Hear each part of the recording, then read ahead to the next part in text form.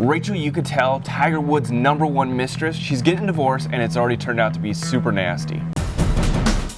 Hey guys, Dax Holt here. So on Monday, Rachel Uchitel's husband Matt Hahn filed for divorce, citing inhumane and cruel treatment. So clearly he wants everyone to know what a horrible relationship it was. Our sources are saying that they had a very explosive relationship that came to a head last month when she called 911 on him. So we're told that Rachel ended up calling 911 that day because they had a really explosive argument. They were fighting and yelling. She wanted him out of the house and she wanted help.